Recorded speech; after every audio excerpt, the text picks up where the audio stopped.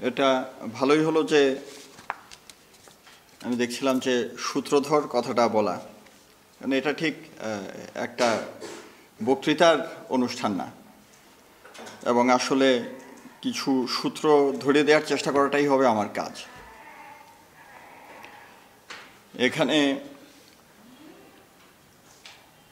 আমার আলোচনা যেটা করব আমি, সেটা হচ্ছে মূলত জোসেফ স্টালিনের এই জাতি প্রসঙ্গে ন্যাশনাল কোশ্চেন নিয়ে যে ধরনের যে লেখাগুলো আছে তার মর্মটা কি সেটা এখানে উপস্থাপন করা। আমি ব্যাখ্যা করার প্রয়োজন হবে না, কেননা স্টালিনের লেখা যারা পড়েছেন তারা তো জানেন, যারা পড়েননি তাদের জন্য বলছি যে পড়ে দেখবেন যে সেখানে খুব ব্যাখ্যার খুব প্রয়োজন হয় না, এত স্পষ্ট এবং ঋজু এবং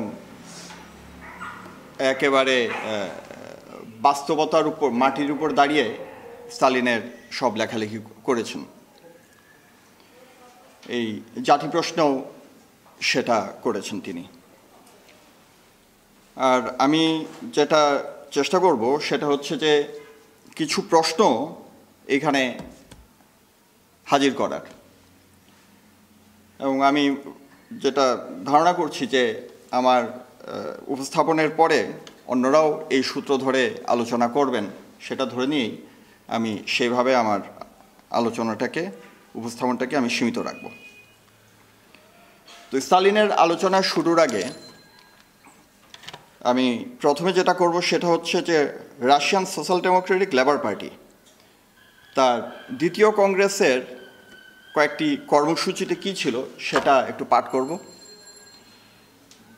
যেহেতু স্টালিনের যে টেক্সটগুলো আমি এখানে পাঠ করব সবই ইংরেজিতে, এবং আশা করি সেটা বাংলা অনুবাদের দরকার হবে না, তো সেটা আমাকে পাঠ করতে হবে অনেক বেশি। আমি কোন অংশগুলো পাঠ করছি এর মধ্য দিয়ে আসলে যে আমি কোথায় গুরুত্ব দিতে চাই সেটা আসলে প্রকাশিত হবে, এবং বলা যেতে পারে যে আমার নিজের মতামতও তার মধ্য দিয়ে রিফ্লেক্টেড হবে। প্রথমে আমি বলছি রুশ সোশ্যাল ডেমোক্রেটিক লেবার পার্টির দ্বিতীয় কংগ্রেসের গৃহীত কর্মসূচিতে,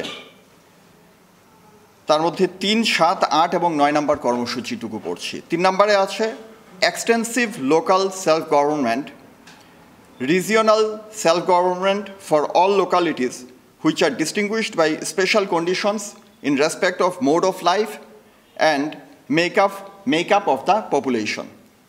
পার্টি স্বীকৃতি দিচ্ছে স্থানীয় এবং আঞ্চলিক সরকার ব্যবস্থা, local government.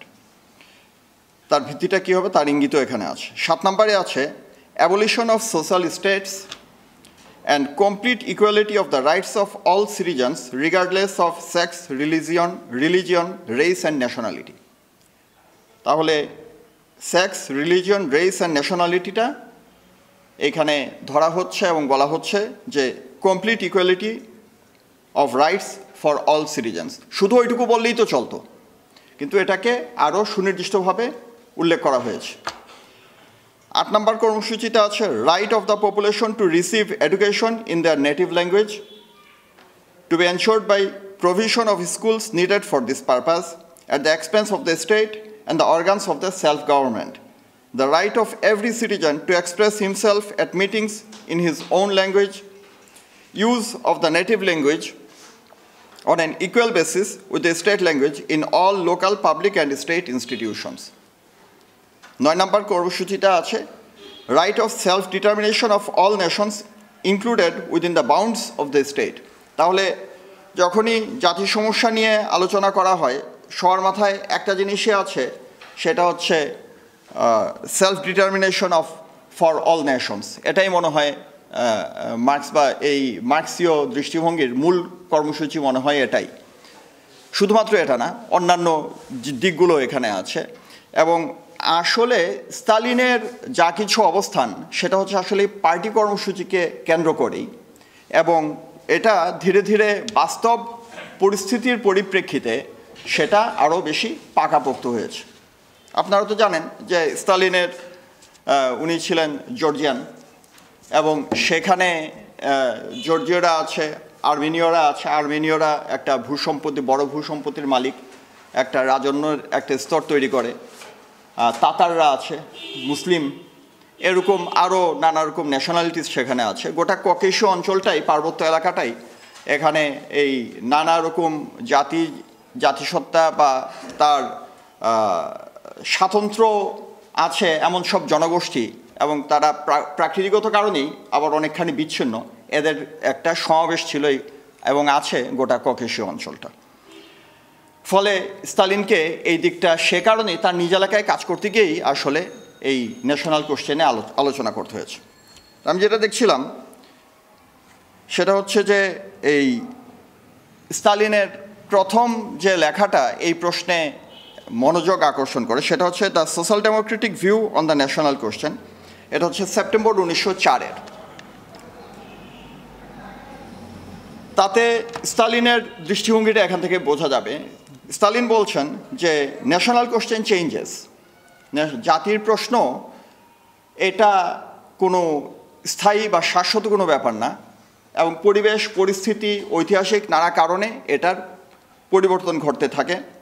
So at different periods classes enter the arena and each class has its own view of the national question. Consequently, in different periods, the national question serves different interests and assumes different shades according to which class raises it. তাহলে এই জাতীয় প্রশ্ন, এটা এই প্রশ্নে কোন শ্রেণী এটা উত্থাপন করছে, কখন উত্থাপন করছে, এগুলোর উপরে এখানে এই প্রশ্নের ধরন, তার মর্মবস্তুটা এখানে পরিবর্তন ঘটে যায়। 1904 সালে বলছেন, 1921 সালে এসে দেখব ওটাকেই ভিন্নভাবে স্টালিনকে সেই পরিস্থিতি, তখন তো সোভিয়েত ইউনিয়ন হয়ে গিয়েছে, সোভিয়েত ব্যবস্থা হয়ে গিয়েছে, সেই সময়ে একই পরিবেশ পরিস্থিতির উপর দাঁড়িয়ে আসলে কংক্রিটলি যা ভিন্নভাবে একই জিনিসকে উপস্থাপন করতে হচ্ছে সেটা আবারও আমরা দেখব। স্টালিন এই ছোট এই লেখাটায় আরও বলছিলেন, how are the national barriers that have been raised between the Nations two B ডেমোলিশড। এটা বলছেন এই জন্য, স্টালিন বলছেন যে আমাদের সোশ্যাল ডেমোক্রেসি, এবং এই স্টালিনের লেখা বা লেনিনের লেখা যখন সোশ্যাল ডেমোক্রেসি পাবেন, তার অর্থ হচ্ছে আসলে বলতে চাচ্ছেন সোশ্যাল ডেমোক্রেটিক লেবার পার্টির কথা, কমিউনিস্টদের কথা, তাদের কথা বলছেন। সুতরাং সোশ্যাল ডেমোক্রেসি বললে বুঝতে হবে এটা আসলে কমিউনিস্ট পার্টির কথা বলছে বা কমিউনিস্টদের কথা বলছেন। How are the national barriers that have been raised between the Nations two B ডেমোলিশড? How is national isolation to be eliminated in order to draw the proletarians of all Russia closer together and to unite them more closely? That is the substance of the national question in the social democratic movement. তাহলে 1904 সালে Stalin এটা সাব্যস্ত করছেন। তিনি বলছেন যে আমাদের সামনে এবং তার সামনেও এখানে মূল সমস্যাটা হচ্ছে কিভাবে এই যে ন্যাশনাল ব্যারিয়ারটা এখানে গোটা রাশিয়া জুড়ে জাতিসমূহকে এখানে বিভক্ত করে রেখেছে, এই বিভক্তির দেয়ালটা আমরা কিভাবে এখানে ঘুচাবো, কিভাবে সব জাতির ওয়ার্কিং পিপলের মধ্যে আমরা একটা সুদৃঢ় ঐক্য স্থাপন করব, এইটাই হচ্ছে আমাদের মূল কাজ। এরপরের যে লেখাটা on the road two nationalism 1913, এর ভেতরেও ছোট ছোট লেখা আছে, কিন্তু 4-এর পরে 13-র এই লেখাটা মনোযোগ দেয়া দরকার। এখানে স্টালিন সুনির্দিষ্টভাবে পার্টির clause 9 of the party programme সম্পর্কে বলছেন। ক্লজ 9টা হচ্ছে right of self determination for all Nations included within the bounds of the state. এটাকে স্বীকৃতি দেওয়া হচ্ছে উইদিন দ্য স্টেট, সেই সম্পর্কে গিয়ে এরপরে কিন্তু এটাকে যুক্ত করা হয়েছে টু সিসিড, তার মানে বিচ্ছিন্ন হয়ে যাওয়ার অধিকার সহ, এটা পরে যুক্ত করা হয়েছিল। স্টালিন বলছেন এ ন্যাশনালিটি ডিসাইডস ইটস ডেস্টিনি। এটা কিন্তু পরে আরও 2-3 বার আমি লক্ষ্য করছি স্টালিন আবারও এই প্রশ্নে ফিরে আসছেন, আবারও পুনরুল্লেখ করছেন। এ nationality decides it's destiny, but does that mean that the party must not influence the will of a nationality towards a decision most in accordance with the interest of the proletariat? একটা জাতি তার ইচ্ছেমতো সিদ্ধান্ত নিতেই পারে, কিন্তু তার অর্থ কি এই যে সোশ্যাল ডেমোক্রেসি বা কমিউনিস্টরা সেক্ষেত্রে যে সিদ্ধান্তই সেই জাতি নিক সেটাকে মানে চুপ করে সেটাই মেনে নেবে? The party stands for the freedom of conscience, for the right of people to practice any religion they please. Does this mean that the party will stand for Catholicism in Poland, for the Orthodox Church in Georgia, and for the Gregorian Church in Armenia? এটা বলে, কেননা এটা যখন আমরা বলি যে এই জাতিসমূহের আত্মনিয়ন্ত্রণাধিকারের প্রশ্ন, এবং যে কেউই এটা যখন উপস্থাপন করছে যে কোনো জাতি, সেটাকে আমি নীতিগতভাবে একমত, কিন্তু তার অর্থ কি এই যে সেটা নিয়ে আমার কোনো বক্তব্য থাকবে না? আমি যখন বলছি যে সকল ধর্মের চর্চা করার অধিকার থাকবে, তার অর্থ কি এই যে আমাকে ক্যাথলিসিজমের জন্য দাঁড়াতে হবে অথবা অর্থোডক্স চার্চের জন্য দাঁড়াতে হবে? স্টালিন এই জায়গায় এসে এইটা বলে কিন্তু ছেড়ে দিচ্ছেন। স্পষ্টই ইঙ্গিতটা পরিষ্কার যে আমাকে তো ধর্মের পক্ষে দাঁড়ানোর কোনো প্রয়োজন নেই। আমি নীতিগতভাবে এটাকে স্বীকার করি এবং তার অধিকারের জন্য, একটা ধর্ম চর্চা করার অধিকারের জন্য, তার জন্য যদি কাউকে কোনো শাস্তি দেওয়া হয়, অপরাধী সাব্যস্ত করা হয়, তার বিরুদ্ধে আমি দাঁড়াবো, কিন্তু তার অর্থ এই না যে ওই ধর্মের জন্য আমি দাঁড়াবো, ওই ধর্মটাকেই আমি এখন মাথায় তুলে নেব। সেটা আমি করতে পারি না। তাহলে এই সেলফ ডিটারমিনেশন অফ নেশনের ক্ষেত্রেও আসলে একইভাবে স্টালিন বিবেচনা করছিলেন। মূলত রুশ পার্টি সেটাই করেছিল। স্টালিনের সবচাইতে গুরুত্বপূর্ণ লেখা এর পরপরই 2013 সালেই মার্চ এপ্রিলে লিখেছিলেন এই প্রশ্নে, Marxism and the national question. সেখানে হোয়াট ইজ নেশন তার এক ধরনের ডেফিনিশন স্টালিন দেওয়ার চেষ্টা করেছিলেন। এটা হুবহু এইটাই গ্রহণ করতে হবে তা না, কিন্তু তার মধ্যে তার যা মার্কারগুলো তিনি ব্যবহার করেছেন সেগুলোকে বাদও দেওয়া যাবে না।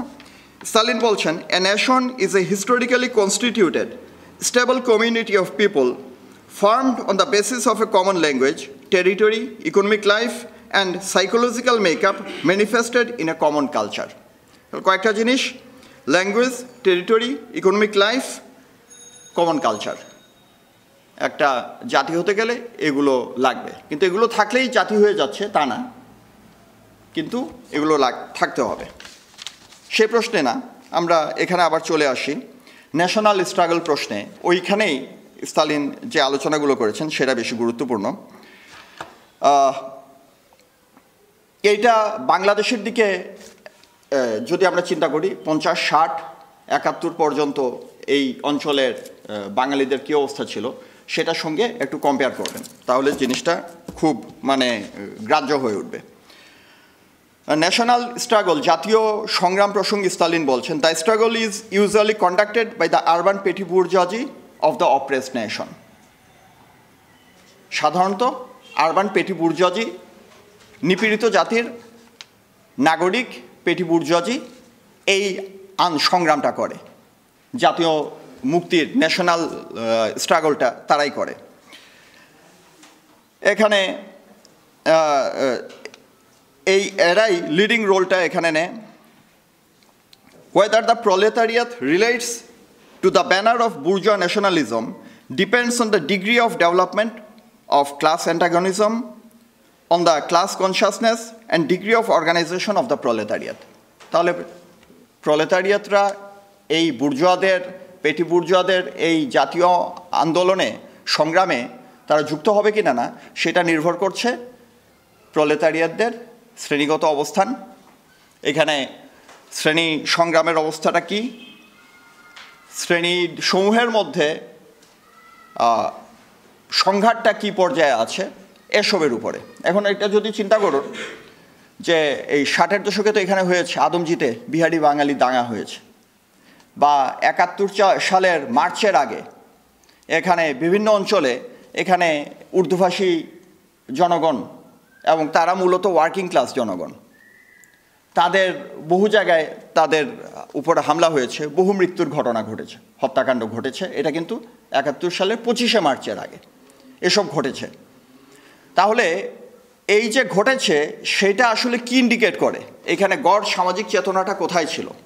কারণ এমন সব যে এলাকায় ঘটেছে যেখানে ওয়ার্কিং ক্লাস পিপুলরা আছেন, শ্রমিকরা আছেন।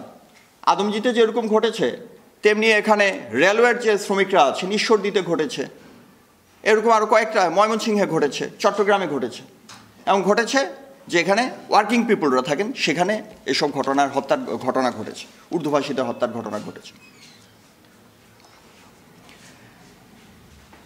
As far as the peasants are concerned, এইটা একটা প্রশ্ন আসবে এরপরে।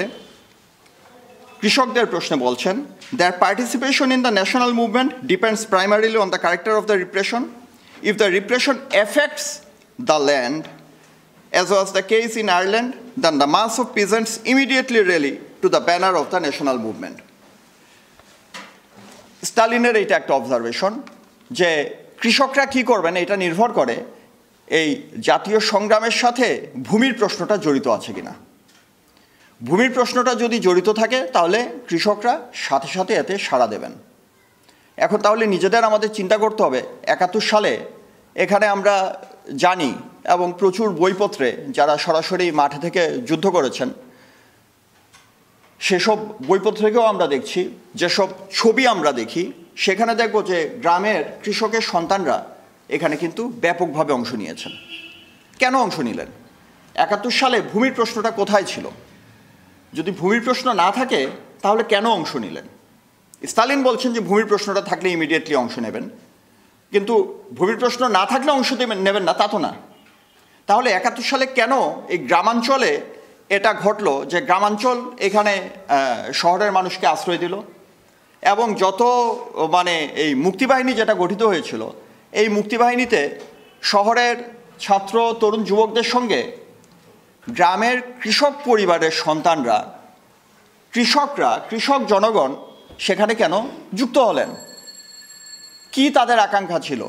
এই প্রশ্ন আপনাদের খুঁজে দেখা দরকার, আমারও খুঁজে দেখা দরকার, কিন্তু আমি মনে করছি এটা একটা জরুরি গুরুত্বপূর্ণ প্রশ্ন। কেন বাংলাদেশে একটা গণতান্ত্রিক সংগ্রামের ক্ষেত্রে এই গ্রামাঞ্চল এবং কৃষি প্রশ্ন এটা এখানে কিন্তু অনেক গুরুত্বহীন হয়ে উঠেছে, কিন্তু এটা আসলে ঠিক হচ্ছে না, সেজন্যই ওটা আমাদের খুঁজে দেখা দরকার। এখানে স্টালিনের থেকে পড়ছি আবার, the content of the national movement of course cannot everywhere be the same. It is wholly determined by the diverse demands made by the movement. তারপর কংক্রিট উদাহরণ দিচ্ছেন, আয়ারল্যান্ডে কি হয়েছে? The movement viewers an agrarian character. বোহেমিয়াতে কি হয়েছে? ইট বিয়ার্স এ language character. এছাড়া বলছেন এটা হতে পারে civil equality, religious freedom for Nations on officials. আমরা নিজের জাতির লোকদেরকে চাকুরিতে চাই, আমলাতন্ত্রটা নিজের জাতির ভেতর থেকে হতে হবে, সংসদটা নিজের জাতির ভেতর থেকে হতে হবে, সেই তাগিদ থেকেও এটা হতে পারে। The diversity of demand not infrequently reveals the diverse features which characterize a nation in general. মূল এটা হচ্ছে যে নানাভাবে এই ম্যানিফেস্টেশনটা হতে পারে। আমাদের এখানে কিভাবে হয়েছিল সেটা তাহলে এখন আপনারা বিবেচনা করুন। ভাষা আন্দোলনটা কেন এখনো পর্যন্ত এখানে এত গুরুত্ব পায়? কেন? এর চাইতো তীব্র আন্দোলন হয়েছিল তো 69-এ। জনসংখ্যার অংশগ্রহণের দিক থেকে, কৃষক এবং শ্রমিক এবং ছাত্রদের অংশগ্রহণের দিক থেকে 69-এ তো এর চাইতে বহুগুণ বিস্তৃত ছিল, কিন্তু তাহলেও 69-এর গণ অভ্যুত্থান তার চাইতেও কেন 52-র ভাষা আন্দোলন এখনো পর্যন্ত অনেক বেশি এখানে প্রাধান্যে আছে? চিরকাল থাকবে এটা কিন্তু ভাবার কোনো কারণ নেই, কিন্তু এখনো পর্যন্ত আছে। কেন এটা আছে? ঠিক আছে, এটা আপনারা বলবেন, আমি শুধু প্রশ্নগুলা এখানে করছি। এই ন্যাশনাল স্ট্রাগল সম্পর্কে স্টালিন বলছেন, ইন ইটস এসেন্স, মর্মের দিক থেকে, it is always a bourgeois struggle, one that is to the advantage and profit mainly of the বুর্জোয়াজিজ। মর্মবস্তুর থেকে দিক থেকে এখানে কোনো মানে ভুল বোঝার কিছু নেই। মর্মবস্তুর থেকে জাতীয় দিক থেকে জাতীয় আন্দোলন সবসময়ই এটার ক্যারেক্টারটা হচ্ছে এটা বুর্জোয়া স্ট্রাগলই শেষ বিচারে। কিন্তু তার অর্থ কি এই যে প্রলেতারিয়াতরা এই সংগ্রাম থেকে মুখ ফিরিয়ে রাখবে? Restrictions of freedom of movement, ডিসএনফ্র্যাঞ্চাইজমেন্ট, ভোটের অধিকার হরণ করা, repression of language, closing of schools, and other forms of persecution affect the workers no less. তাহলে ভোটের অধিকার হরণ করাটাও এবং অন্যান্য নানা রকম নির্যাতন, গুম, ক্রসফায়ার, এটা শ্রমিকদের উপরেও যদি না হয় তাহলেও শ্রমিকদেরকে সেটা কম সেটা তার এখানে ক্ষতিগ্রস্ত করছে না, আঘাত করছে না। তাহলে সেক্ষেত্রে the workers therefore combat and will continue to combat the policy of national operation in all it's forms. তাহলে এইটাই যদি করতে হয়, national অপারেশনটাকে in all it's forms এটা এইখানে তার বিরোধিতা করতে হবে, তাহলে ৭১-এ এখানে কমিউনিস্টদের বামপন্থীদের ভূমিকাটা আসলে কি ছিল? একটা হচ্ছে এই ন্যাশনাল স্ট্রাগল, এটা অলওয়েজ ইন এসেন্স মর্মবস্তুর দিক থেকে এটা একটা বুর্জোয়া স্ট্রাগল। এটার উপরে লেনিনের প্রচুর আলোচনা আছে এবং তাই বলে এখানে সর্বহারা শ্রেণী প্রলেতারিয়েত, সেখান থেকে শ্রমিকরা তার থেকে দূরে থাকতে পারেন না এবং সেক্ষেত্রে তাদেরকে এই ন্যাশনাল অপারেশনের সব ধরনের ফর্মেরই এখানে বিরোধিতাটা করতে হবে। তাহলে বিবেচনা করুন আপনারা ৭১ সালে কারা কি করেছিলেন, কোন পার্টি করেছিলেন সেটা না, সাধারণভাবে এখানকার কাদের কি অবস্থানটা ছিল। বিভিন্ন শ্রেণীর প্রতিনিধিত্ব করছেন এই যে বিভিন্ন রাজনৈতিক সংগঠনগুলো, তারা কি অবস্থান করছিলেন, কি ভূমিকা পালন করেছিলেন সেসব দেখতে হবে। কেন এবং কারা এখানে শেষ বিচারের নেতৃত্বে চলে আসলো রাজনৈতিকভাবে সেটা বিবেচনা করতে হবে, কারণ নিজেদের দিশা ঠিক করার জন্য এটা পরিষ্কার বুঝতে হবে রাজনৈতিক স্ট্রাগলটা এটা আসলে কিভাবে করতে হবে সেটা বোঝার জন্য এটা করতে হবে। এখানে আবারও স্টালিন বলছেন, social democracy in all countries therefore proclaim the right of nation two self determination. আত্মনিয়ন্ত্রণ অধিকার জাতিসমূহের, তাকে কমিউনিস্টরা বরাবরই সমর্থন করে যাবে। কিন্তু তারপর আবারও বলছেন সে আগের কথা, তার অর্থ এই না যে এটা সমর্থন করার অর্থ হলো প্রত্যেকটি জাতীয় সংগ্রামকেই আমরা সমর্থন করব, কেননা আমরা একটা শ্রেণীর প্রতিনিধিত্ব করছি এবং সেই শ্রেণীর স্বার্থ তার মধ্যে নিহিত আছে কিনা না তার নিরিখেই আমরা কোনো সুনির্দিষ্টভাবে কোন একটা জাতীয় সংগ্রামকে আমরা সমর্থন করব নাকি সমর্থন করব না, সেক্ষেত্রে আমাদের ভিন্ন কী অবস্থান আছে সেটা আমাদের নির্ধারণ করতে হবে। এখানে এই লেখাতে, এটা যেহেতু একটা দীর্ঘ লেখা স্টালিনের, তিনি আরও বলছেন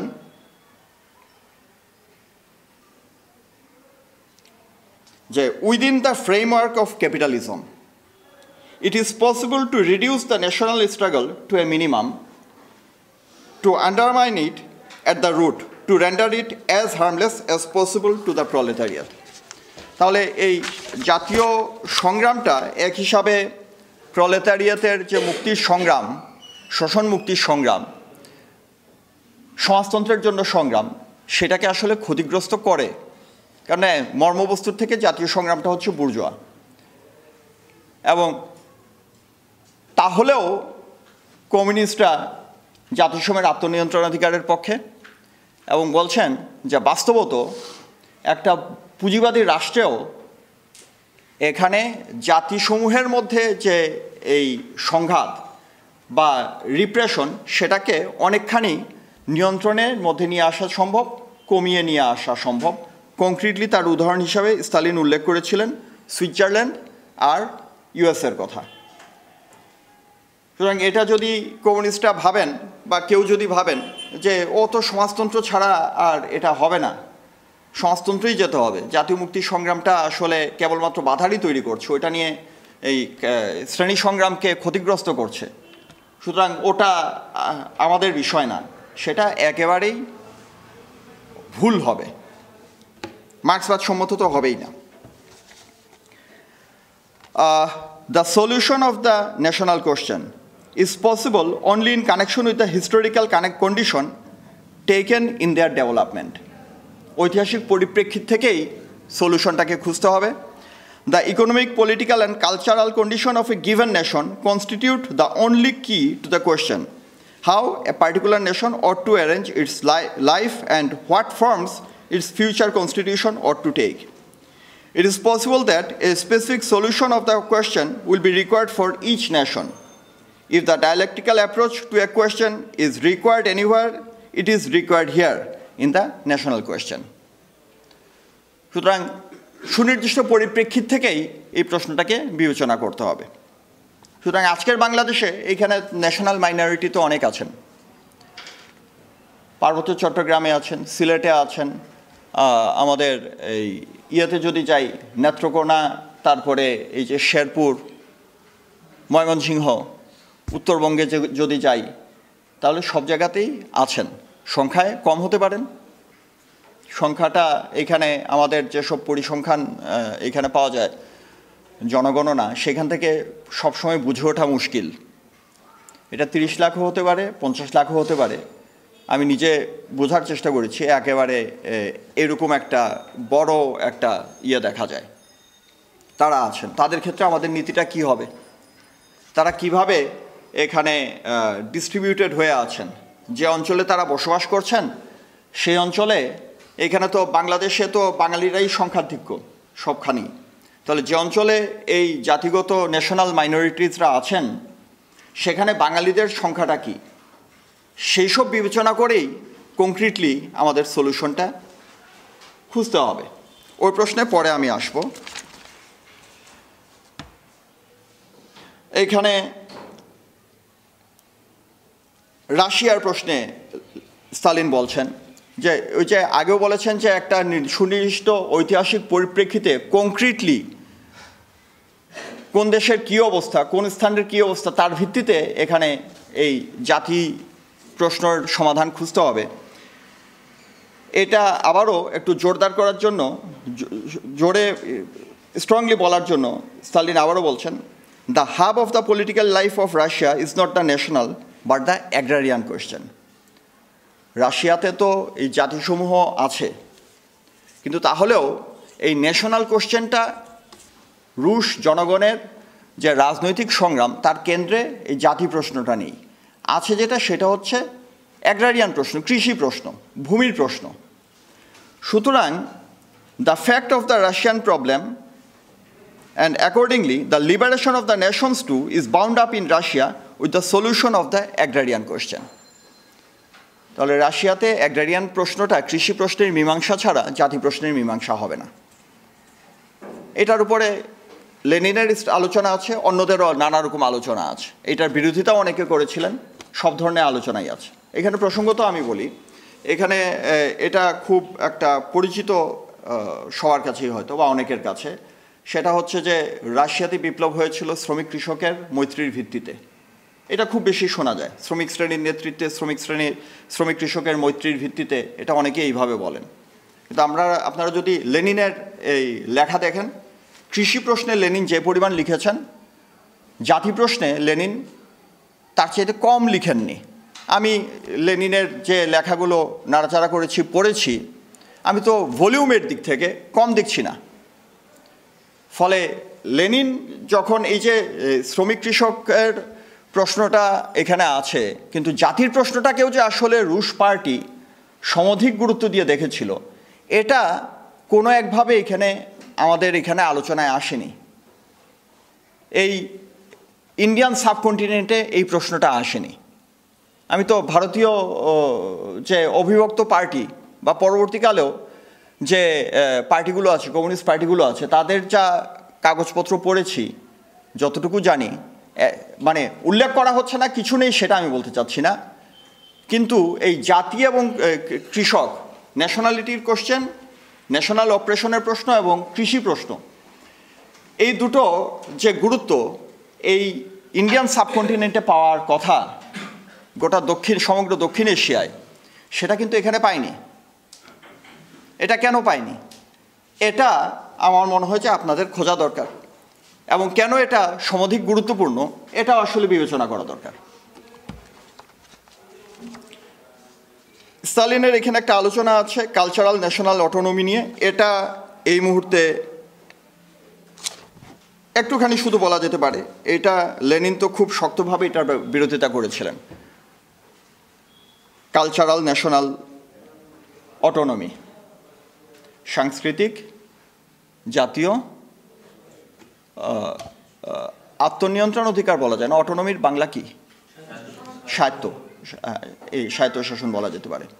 এটা মূলত অস্ট্রিয়ান সোশ্যাল ডেমোক্রেট বা কমিউনিস্টরা এই কর্মসূচিটা তারাই হাজির করছিলেন। লেনিনকে সেটার বিরোধিতা করতে হয়েছে, এবং স্টালিনের অনেক লেখা পড়লে এটা কিন্তু দেখবেন যে লেনিন পাঠ করলে এবং স্টালিন পাঠ করলে দেখবেন যে লেনিন যে আলোচনাগুলো করছেন স্টালিন আবার নিজের মতো করে সেই আলোচনাগুলোই আবার কিন্তু করছেন, তার সঙ্গে নিজের অনেক কিছু যুক্ত করছেন, কিন্তু মূল কাঠামোটা হচ্ছে আসলে লেনিনের, সেটাকেই মূলত ভিত্তি করা হয়েছে। এই সাংস্কৃতিক জাতীয় স্বায়ত্তশাসন প্রশ্নে এটার আইডিয়াটা হচ্ছে এরকম যে এটা কিন্তু ভারতেও সম্ভবত এই জিনিসটা আছে। এটার ইয়েটা হচ্ছে এরকম, কাঠামোটা হচ্ছে এরকম যে এক জাতির লোক তারা সারা দেশে ছড়িয়ে ছিটিয়ে আছে, তার নিজস্ব টেরিটরির থাকতে হবে এমন তার কোনো প্রয়োজন নেই, ভূমি থাকতে হবে তার কোনো প্রয়োজন নেই, ভূমি থেকে এটাকে বিচ্ছিন্ন করে ফেলা হচ্ছে। এখানে যেটা দরকার, তারা they will constitute a nation, তাদের একটা জাতীয় একটা সংগঠন থাকবে এবং সেটায় নির্বাচিত প্রতিনিধিরা থাকবেন, এবং তাদের টেরিটরিটা আসলে একটা ভার্চুয়াল টেরিটরি, একদম বাস্তব ভূমির সঙ্গে তার কোনো সম্পর্ক থাকার দরকার নেই। এবং তাদের মূল কাজটা হবে এখানে হচ্ছে মাতৃভাষায় শিক্ষা, সাংস্কৃতিক সত্তাটাকে বাঁচিয়ে রাখা। এটা অনেকটা হচ্ছে যে এইখানে বাঙালিরা বাংলাদেশের যারা আছেন এখানে হয়তো যুক্তরাষ্ট্রে বা যুক্তরাজ্যে বা কানাডায় যারা আছেন, এরা দেখা যাচ্ছে যে খুব এখানে অস্ট্রেলিয়ায় দেখা যাবে যে তারা পয়লা বৈশাখ করছেন, উদযাপন করছেন এবং নিজেদের একটা সাংস্কৃতিক স্বাতন্ত্র্য ধরে রাখার চেষ্টা করছেন, বাচ্চাদেরকে বাংলা শেখানোর চেষ্টা করছেন।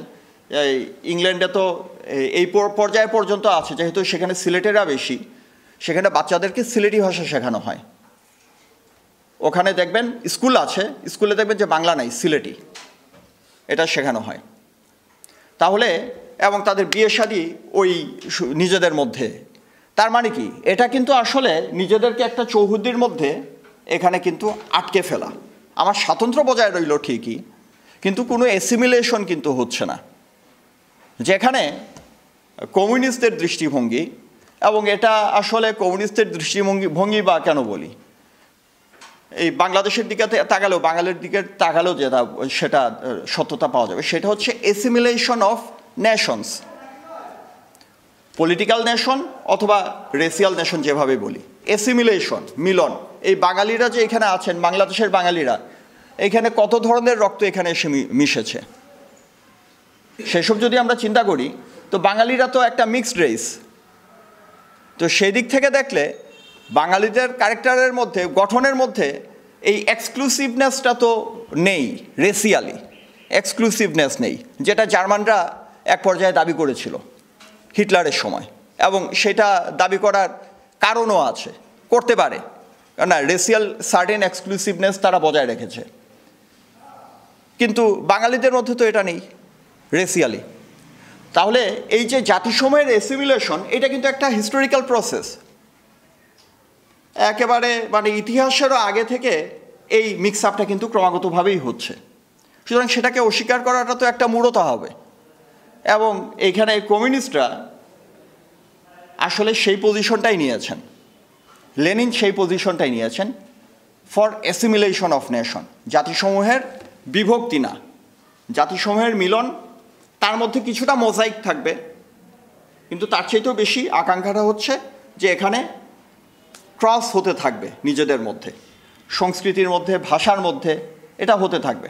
আমি প্রসঙ্গত আরেকটা জিনিস বলি, যদি এই যে ধরুন কালচারাল ন্যাশনাল অটোনমির প্রশ্নে, এটা সাংস্কৃতিক সত্তাটাকে রক্ষা করার জন্য এটা দরকার, এটা থেকে, এবং এইটা ভূমির প্রশ্নটাকে উজ্জ্বল রেখে, ভূমির কোনো প্রশ্ন নেই, ভূমি মালিকানাটা এখানে করার কোনো প্রয়োজন নেই, এটা যখন করা হচ্ছে সেটা কি আসলে জাতিসমূহকে, একটা জাতিকে কি এটা আসলে আদৌ রক্ষা করতে পারবে, নাকি তাকে একটা ঘেরটোপের মধ্যে সীমাবদ্ধ করে রাখবে?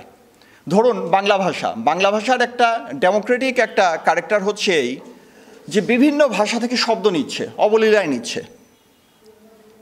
এই যে নেয়া এবং এর মধ্য দিয়ে এটাকে নিজেদের মতো করে তৈরি করে ফেলা শব্দগুলোকে, তার অর্থটা হয়তো পরিবর্তিত হয়ে যাচ্ছে, তার ভাবটা পরিবর্তিত হয়ে যাচ্ছে, কিন্তু গ্রহণে কোনো বাধা নেই।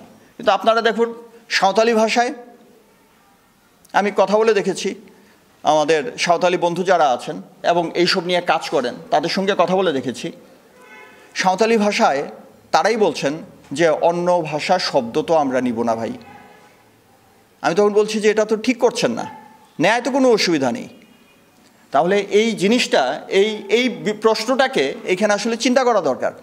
বাংলাদেশে যে ন্যাশনাল মাইনরিটিস যারা আছেন তাদের মনোজগৎটায় কী ভাবনা আছে সেগুলো খুঁজে দেখা দরকার, এবং তার পরিপ্রেক্ষিতে মানে আমাদের মানে আমি বাঙালিদের বলছি না, আমি একটা সংগঠনকে রিপ্রেজেন্ট করছি, সেদিক থেকে বলা যেতে পারে আমাদের কি করণীয় তার নিরিখে এটা নির্ধারণ করা দরকার। আমরা নির্ধারণ করেছিও, সেই প্রসঙ্গে খুব অল্প করে সামান্য বলবো আমি। তো কালচারাল ন্যাশনাল অটোনমি, এইটার বদলে স্টালিন বলছেন যেটা দরকার সেটা হচ্ছে regional autonomy, cultural national autonomy না। রিজিওনাল অটোনমি হচ্ছে একটা টেরিটরির সঙ্গে, একটা ভূমির সঙ্গে সম্পর্কিত করে এই অটোনমিটা দরকার, স্বায়ত্তশাসনটা দরকার। এবং সোভিয়েত ইউনিয়নে এবং এখনকার রাশিয়াতেও সেটা অনেকখানি তা এখনও পর্যন্ত আছে। সোভিয়েত ইউনিয়নে আসলে এই রিজিওনাল অটোনমি, লোকাল অটোনমি, এটা এত এক্সটেন্সিভলি এটা দেয়া হয়েছিল, চেষ্টা করা হয়েছিল, যেটা এই মানে মানবজাতির ইতিহাসে এইরকম কোনো প্রচেষ্টা কিন্তু আর ছিল না।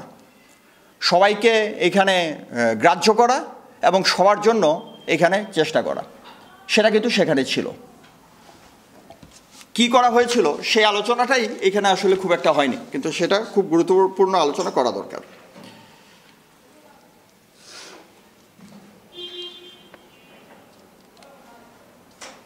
এইখানেও স্টালিন কিন্তু আবারও এসছেন, যে ওই ধর্মের প্রসঙ্গটা নিয়ে এসছেন। আমরা এই right of Nations two self determination of Nations, এটাকে যখন আমরা স্বীকৃতি দিচ্ছি, তার জন্য প্রয়োজনে সংগ্রামের কথা বলছি, তার অর্থ এই না যে আমি আসলে সেটাকেই চাই। এবং সেই প্রশ্নে আবারও ওই ক্যাথলিসিজম, অর্থোডক্স চার্চ, সেই কথাগুলো স্টালিন আবারও উল্লেখ করছেন। এটা বারবারই তাকে করতে হচ্ছে তখনকার পরিস্থিতির কারণে। এখানে আবারও স্টালিন বলছেন, Nations have a right to arrange there affairs as they please. যেভাবে খুশি একটা জাতি তার রাজনৈতিক, অর্থনৈতিক, সামাজিক জীবনটাকে তারা নিজেদের মতো করে গড়ে তুলতে পারে। They have a right two preserve any of their national institutions weather beneficial or harmful. কেউ যদি সতীদাহ প্রথা বজায় রাখতে চায় তাহলে বজায় রাখবে, কিন্তু তার অর্থ এই না যে আমি ওইটার বিরুদ্ধে কাজ করব না। Nation has every right to do so, কিন্তু একজন কমিউনিস্ট হিসাবে, একজন সোশ্যাল ডেমোক্রেটিক হিসাবে আমি তার বিরুদ্ধে কিন্তু আমি এখানে লড়াইটা করব। এটা কন্ট্রাডিক্টরি মনে হচ্ছে জিনিসটা। আবারও আমরা আসবো কিছু কিছু জায়গায়, এখানে কেউ কেউ হয়তো সংযোজন নিয়ে আলোচনা করলেও জিনিসটা পরিষ্কার হবে।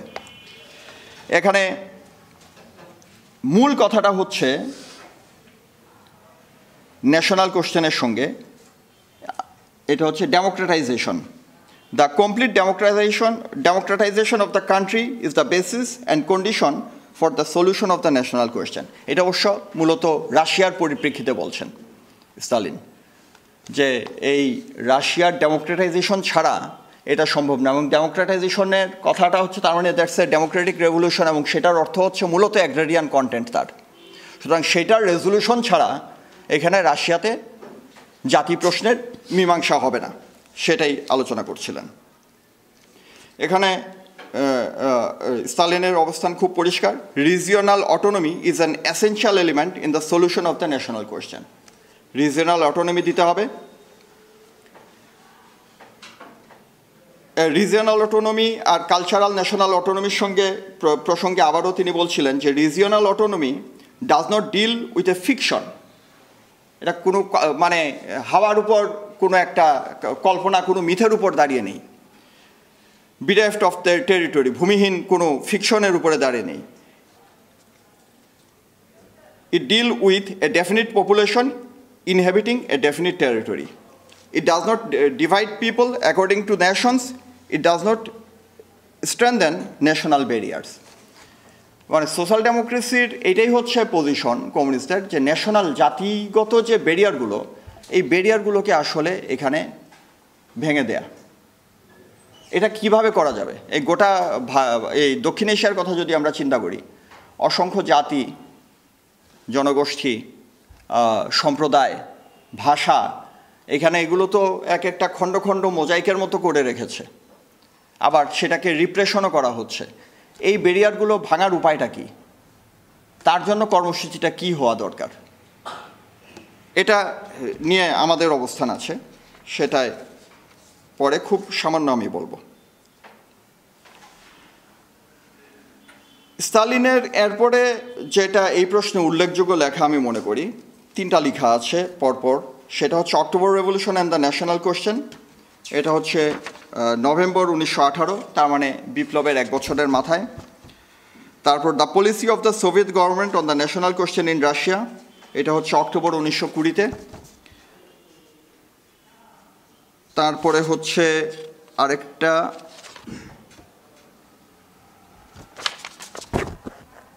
অথর্স প্রিফেস, এটা হচ্ছে আসলে মানে কয়েকটা আর্টিকেলের একটা ভূমিকা এই জাতি প্রশ্নে। আচ্ছা, এই প্রশ্নে এখন আসি, October revolution and the national question. এখানে স্টালিন বলছেন একদম প্রথম দিকে, national question must not be regarded as something self content and fixed for all time. এইটা ন্যাশনাল জাতি প্রশ্নটা নিজের মধ্যেই সমাধিস্থ কোনো প্রশ্ন না, সীমিত কোনো প্রশ্ন না, এবং এটা স্থির কিছু না। Being only part of the general question of the transformation of the existing order, the national question is wholly determined by the condition of the social environment, by the kind of power in the country, and by the whole course of the social development in general. এখানে এই October revolution and national question নিয়ে আলোচনা করতে গিয়ে Stalin February revolution and the national question এবং October revolution and the national question দুই ভাগেই কিছু কিছু আলোচনা করেছেন। এখানে বলছেন ফেব্রুয়ারি রেভলিউশন হওয়ার পরে কি হলো, ফেব্রুয়ারি বিপ্লবের পরে কিছুদিন পরে তো কেরেনস্কি সরকার ক্ষমতায় বসলো, তারপর কি হলো? এখন রাশিয়া, এই রাশিয়া, জারের রাশিয়া এত বিশাল এক সাম্রাজ্য, এবং জারের রাশিয়া এই সাম্রাজ্যের এই প্রান্তে সীমান্ত এলাকায় মানে মূল রুশ জাতি তো হচ্ছে কেন্দ্রে অবস্থান করছে, এবং গোটা সীমান্ত জুড়ে তার বর্ডার অঞ্চলটা হচ্ছে বিভিন্ন জাতি জাতিসত্তার সেখানে বসবাস, যাদেরকে এখানে লেনিন বলছিলেন যে রাশিয়া হচ্ছে জাতিসমূহের এক কারাগার। তাহলে এই যে যখন এই ফেব্রুয়ারি রেভলিউশনটা এখানে ঘটলো, জারতন্ত্রের উচ্ছেদ সাধন হলো, বুর্জোয়াজিরা এখানে ক্ষমতায় আসলো, সেই সময়ে যেটা ঘটলো সেটা হচ্ছে এই বর্ডার অঞ্চলে যা রাশিয়ার প্রান্তগুলো জুড়ে সেখানকার বিভিন্ন জাতির যে বুর্জোয়াজি যারা আছে, পেটি বুর্জোয়াজি যারা আছে, তারা কিন্তু অপ্রেসড ছিল, এবং এই সুযোগে তারা এইখানে ন্যাশনাল স্ট্রাগলটা তারা তীব্র করে তুলল, এবং তাদের মূলত তাদের অধিকাংশেরই একটা ছিল, লক্ষ্য ছিল, সেটা হচ্ছে ন্যাশন স্টেট গঠন করা। এটা ছিল ফেব্রুয়ারি রেভলিউশনের পরবর্তী পর্যায়ের অবস্থান। অক্টোবর রেভলিউশনের পরে কি হলো? অক্টোবর রেভলিউশনের পরে workers and peasants want to put an end to the war and to secure peace. এটা শ্রমিক এবং কৃষকদের জন্য, এবং কৃষকদের জন্য শুধু শান্তি না, ভূমির প্রশ্নটাও ছিল। তারা চাচ্ছিলেন যুদ্ধের অবসান, এখানে তারা চাচ্ছিলেন হ্যান্ডিং over of the land for the use of the লেবারিং মাসেস of the country side, ভূমির অধিকার, expropriation,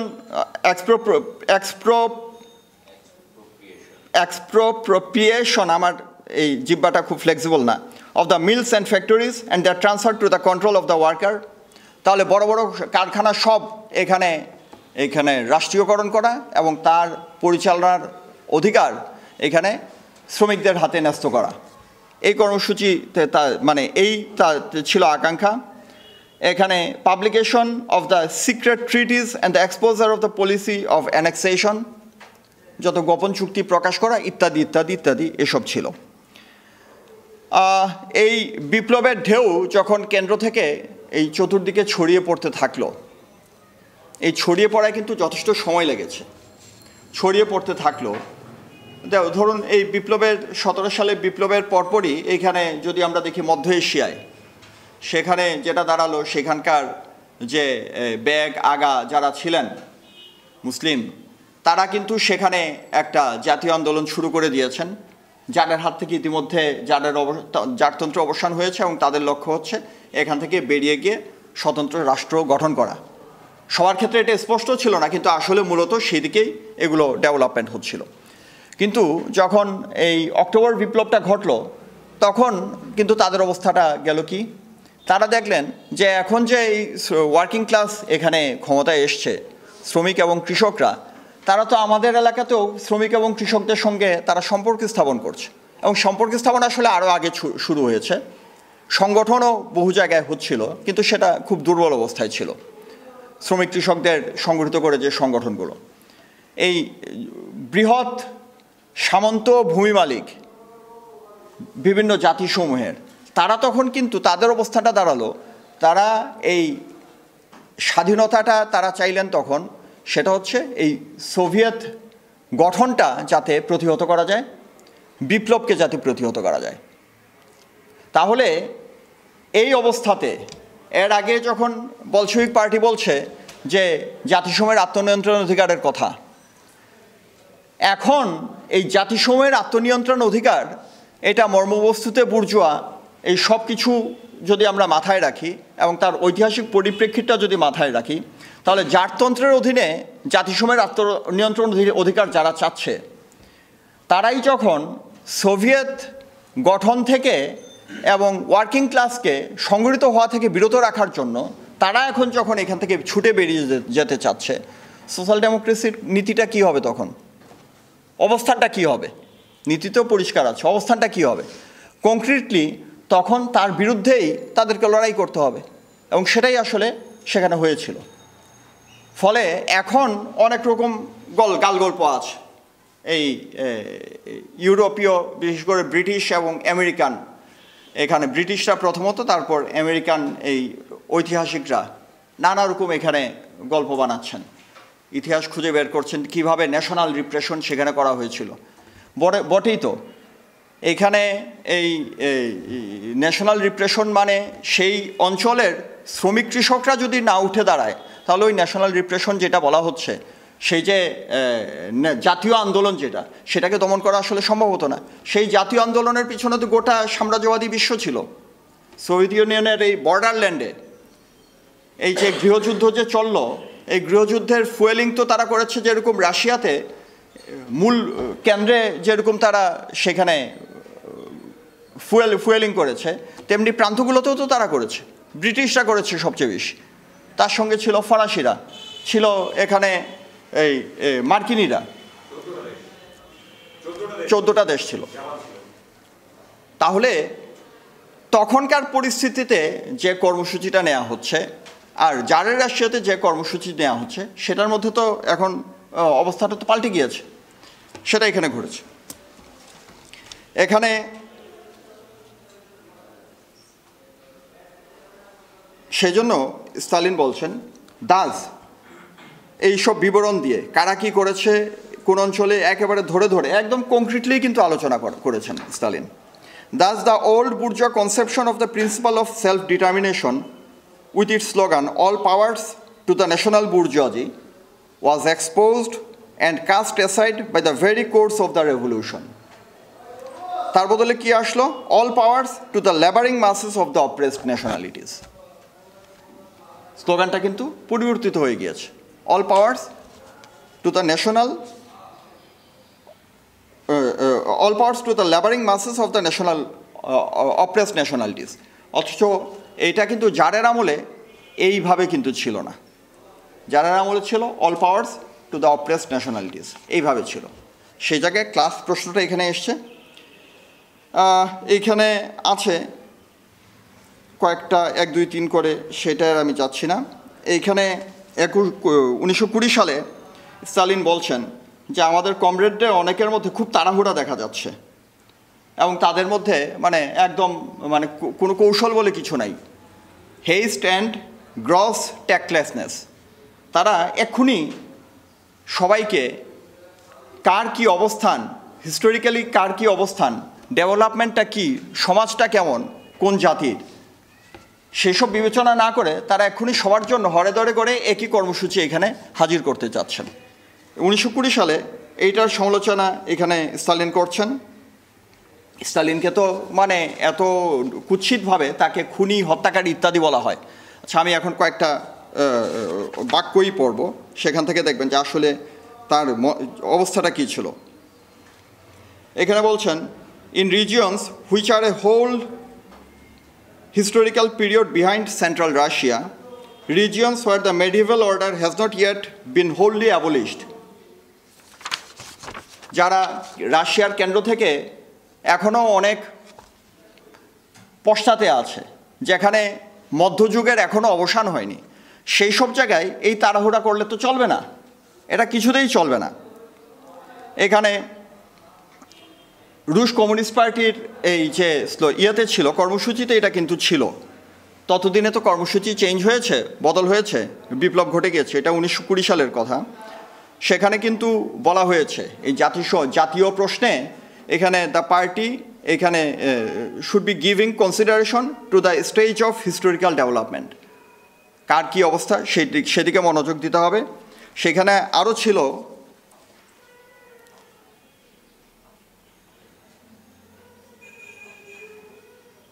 উল্লেখ করে বারবার বলছেন যে যেমন পার্টির ইয়েতে ছিল that the must exercise particular caution and B particularly হিটফুল of the সার্ভাইভালস of the national sentiment among the লেবারিং মাসেস of the oppressed Nations. তাদের কথা শুনতে হবে, তাদেরকে তাদের অবস্থানকে বিবেচনায় নিতে হবে। আজারবাইজানের উদাহরণ দিয়ে বলছেন যে আমরা বলেছিলাম যে যার যত বাড়তি আবাসন আছে সব এখানে কনফিসকেট করে ফেলতে হবে, আমাদের সরকারের সোভিয়েতের হস্তগত করতে হবে এবং সেটা আমরা এখানে বিলি করব যাদের এখানে ঘরবাড়ি নেই উপযুক্ত। এখানে আজারবাইজানের কথা বলছেন স্টালিন যে আজারবাইজানে এই কাজটা করতে গেলে এই কারুর বাড়িতে তার কম থাকুক আর বেশি থাকুক, প্রয়োজন থাকুক আর না থাকুক, তার ঘরে হাত দিলেই সেটা কিন্তু একটা ন্যাশনাল অপারেশন হিসেবে বিবেচিত হবে। আজারবাইজানের কথা পার্টিকুলারলি বলছেন, সুতরাং সেটা করা যাবে না। দাগেস্তানের কথা বলছেন যে দাগেস্তানে এখানে লোকজনের একটা রিলিজিয়াস প্রেজুডিস আছে। এখন তারা যদি অন দ্য বেসিস অফ শরিয়ার ভিত্তিতে তারা যদি সোভিয়েতে আসতে চায় তাহলে তাদেরকে সেইভাবেই আসতে দাও, তাদের শরিয়াকে ফেলে আসার কোনো দরকার নেই। এটা তো আমরা জানি যে এখানে ইসলামেও তো এসব অনেক আছে, যেটা দেখা যাবে যে সাম্য সমতা, এখানে অ্যাগেনস্ট অপারেশন, এরকম অনেক চিন্তাভাবনা তো সেখানে আছে। তাহলে সেইটা নিয়েই তারা যদি আসতে চায় তাকে সেইটা সরিয়া নিয়ে আসতে দাও, তার সব কিছুকে এখনই রুট আউট করার চেষ্টা করো না। স্টালিন এটা লিখছেন, বলছেন in brief immediately communizing the backward masses must be discarded, এটা কিছুতেই করা যাবে না, ইত্যাদি ইত্যাদি স্টালিন বলছেন। পরের আরেকটা লেখায়, যেখানে এই আগের 2-3টা লেখা নিয়ে একটা প্যামফ্লেট করা হয়েছিল, সেখানে স্টালিন বলছেন, এই গোটা প্যারাগ্রাফটা পড়লে মোটামুটি আমার কাছেই আসবো আমি, আরও 7 মিনিট আছে। It may seem strange that the article categorically rejects, article মানে যে আর্টিকেলগুলো নিয়ে একটা পুস্তিকা হয়েছে সেই পুস্তিকার মুখবন্ধে বলছেন, the article categorically rejects the demand for the সিসেশন of border regions from Russia as being a counter revolutionary move. বলছেন যে এটা অনেকের কাছে অদ্ভুত লাগতে পারে যে এই যে সীমান্ত এলাকায় যারা এখানে স্বাধীনতা চাচ্ছে সেইটাকে আমি প্রতিক্রিয়াশীল কাউন্টার রেভলিউশনারি বলছি, এটা অনেকের কাছে অদ্ভুত লাগতে পারে। But there is really nothing strange in that. We are for the cessation of India, Arabia, Egypt, Morocco and other colonies from the আতাত। আতাত মানে অক্ষশক্তির অধীনস্থ। প্রথম বিশ্বযুদ্ধ তো সম্পন্ন হয়েছে, অক্ষশক্তি যারা আছে অক্ষশক্তির অধীনস্থ এই যে উপনিবেশগুলো আছে সেগুলো স্বাধীনতা আমরা অবশ্যই চাই। সেটার পক্ষে সেখানকার জাতিগুলো সমূহ তারা নিজের স্বাধীন রাষ্ট্র গঠন করবেন সেটা আমরা অবশ্যই চাই। But we are against the cessation of the border regions from Russia because cessation in that case would mean imperialist bondage for the border regions, a weakening of the revolutionary might of Russia and a strengthening of the position of imperialism. আচ্ছা, জিনিসটা অন্যভাবে যদি বলি, এই রাশিয়ার জন্য এইখানে এরা এত মায়াকান্না করছিল এবং এখনও ইতিহাসবিদরা এবং অন্যরা করে যে এইখানে ওই জাতিসমূহকে এত রিপ্রেশন করা হয়েছে। বাবু, তোমরা তো সোভিয়েত ইউনিয়ন থেকে এই জাতিগুলা বেরিয়ে যাক সেটা তোমরা চেয়েছো, তোমরা তো উপনিবেশগুলার জাতিসমূহের মুক্তি তো তোমরা দাওনি। তার মানে উপনিবেশগুলো আমাদের কবজায় থাকুক আর রাশিয়া ভাঙুক। আর স্টালিন বলছেন যে আমাদের বর্ডার রিজিয়নের এই স্বাধীনতা প্রাপ্তি মানে হচ্ছে এইখানে কিন্তু ইম্পেরিয়ালিজমের অধীনস্থই হওয়া সেখানকার জনগণের, সেটা আমরা চাইতে পারি না। আমরা বরং উপনিবেশগুলার এখানে স্বাধীনতা আমরা চাই। এর মধ্যে তো কন্ট্রাডিক্টরি কিছু নেই আসলে। এখানে সোভিয়েত ইউনিয়নের এবং বলশেভিকদের যে অবস্থান, ইম্পেরিয়ালিস্টের অবস্থান ঠিক তার বিপরীত, সেটা এখানে হয়েছে। স্টালিনের এরপরেও আরও যেসব লেখা আছে, the immediate task of the party in the national question, এটা হচ্ছে thesis for the 10th Congress of the আরসিপিবি 1921। এটা ভেতরের কথা কিছু বলছি না, কিন্তু এটা দেখুন, তার মানে স্টালিনকে আসলে এই কাজগুলো করতে হয়েছে এবং পার্টিতে এই ন্যাশনাল কোয়েশ্চেনে তার যা অবদান এবং ভূমিকা সেটা কিন্তু গ্রাহ্য হচ্ছিল। এখানে এরপরে আছে concerning the presentation of the national question, এটা 1921-এর, আগেরটা ছিল ফেব্রুয়ারির, এটা হচ্ছে মে। ন্যাশনাল এবং কলোনিয়াল কোয়েশ্চেন নিয়ে সেখানে বলেছেন। এটা আমি আর না করি, মানে এই লেখাটা যেগুলো আছে যেখানে ন্যাশনাল এবং কলোনিয়াল কোয়েশ্চেন নিয়ে আলোচনাগুলো আছে সেটাই আপনাদের দেখা দরকার। এরপরে যেটা উল্লেখ আমি করব সেটা হচ্ছে November 1921, the October revolution and the national policy of the Russian communist. এই জায়গায় এখানে দেখুন স্টালিন বলছেন, এটা খুব গুরুত্বপূর্ণ, the strength of the October Revolution lies, among other things, in that, unlike the revolution in the West, it rallied around the Russian proletariat, Rus proletariat চতুর্দিকে, it rallied around many millions of the petty bourgeoisie, and above all, in most numerous and powerful strata, the peasantry. তাহলে রুশ বিপ্লবের প্রশ্নে বলছেন যে এটা একটা বৈশিষ্ট্য হচ্ছে রুশ ওয়ার্কিং ক্লাস প্রলেতারিয়াতের চারপাশে পেটি বুর্জাজি এবং তার চেয়েও বেশি, আরও বেশি সংখ্যায় যেটা হচ্ছে যে কৃষকরা এখানে সমবেত তারা করতে পেরেছি আমরা। এখানে তারপর বলছেন piece, the agrarian revolution and freedom for the nationalities, these war the three principal factors. ধন্যবাদ। এইটা এখানে দেখুন, piece, the agrarian revolution and freedom for the nationalities. ওই যে আমি বলছিলাম যে এই রুশ বিপ্লবে শুধু শ্রমিক কৃষকের মৈত্রীর কথা বলা হয়, কিন্তু রুশ বিপ্লবে শ্রমিক কৃষক এবং জাতিসমূহের মৈত্রীটাই ছিল আসলে এই ইউনিটির ক্ষেত্রে খুব গুরুত্বপূর্ণ এবং এই বিপ্লবের সাফল্যের ক্ষেত্রে খুব গুরুত্বপূর্ণ। সেইটারই সমর্থন আমি এখানে পাচ্ছি। Piece, the agrarian revolution and freedom for the nationalities, these were the three principal factors। এবং এটা বলবো যে আমি আসলে এই আলোচনার জন্য পড়তে গিয়ে এটা আমি পেয়েছি, মানে স্টালিনের মূল লেখাগুলো পড়ছিলাম, শেষের দিকের লেখাগুলো আমি আসলে লক্ষ্য করিনি বা পড়িনি।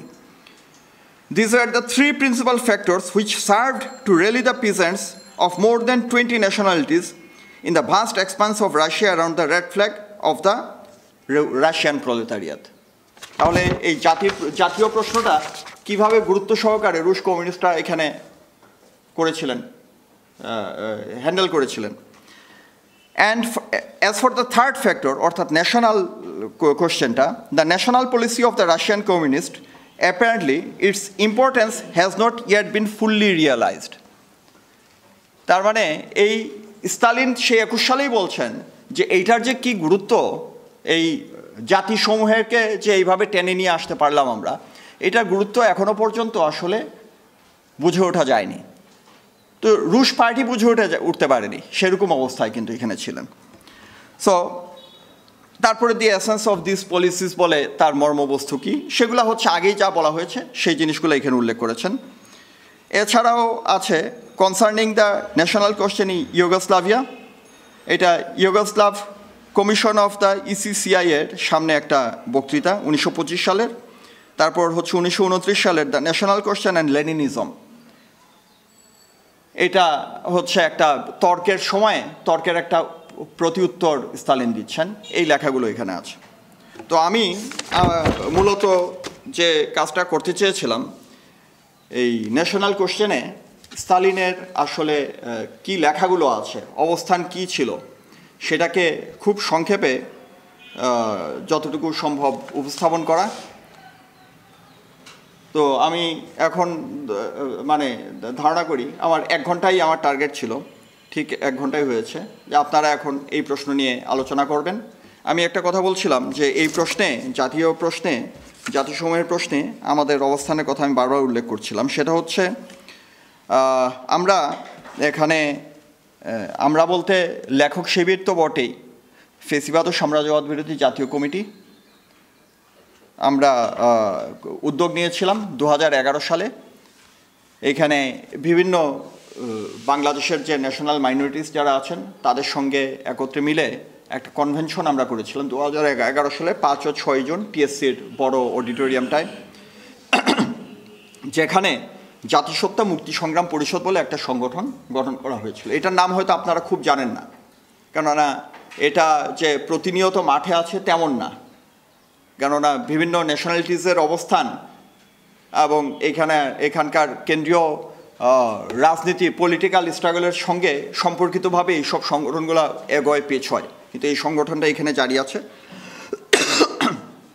যার মানে কেন্দ্রীয় একটা স্লোগান হিসাবে সবসময় ব্যবহার করা হয়, যে জাতি অন্য জাতিকে শোষণ নিপীড়ন করে সে জাতিগত ভুক্ত জনগণ নিজেরাও মুক্ত নয়। এটা মূলত হচ্ছে এঙ্গেলস প্রথম পুলিশ প্রশ্নে আলোচনা করতে গিয়ে এই কথাটা প্রথম বলেছিলেন। পরে এটা অনেকে মনে করেন মার্কস বলেছেন, আসলে এটা ছিল এঙ্গেলসের। এবং সেখানে আপনারা যদি দেখেন এই যে এই জাতীয় প্রশ্নটা, এখানে ন্যাশনালিটি প্রশ্নটা যে ভারতবর্ষে যে এটা বিন্দুমাত্র গুরুত্ব আসলে, বা বিন্দুমাত্র বলবো না, যথাযথ গুরুত্ব যে পায়নি, একটা অ্যাগ্রারিয়ান রেভলিউশন করবো অথচ সেখানে জাতিসমূহকে তার সঙ্গে আমরা বাঁধতে পারছি না, বাঁধতে পারিনি এবং পারছি না, সেইটাকে আসলে অ্যাড্রেস করার চেষ্টা করা হয়েছে।